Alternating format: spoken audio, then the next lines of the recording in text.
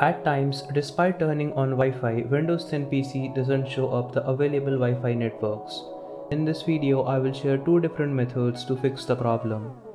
For the first method, open Device Manager by right-clicking on the Start button. Next, locate Network Adapters from the drop-down menu and right-click on the Wi-Fi adapter. You have to now update the driver.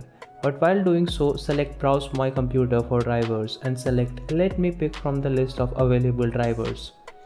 Choose the latest driver and install it.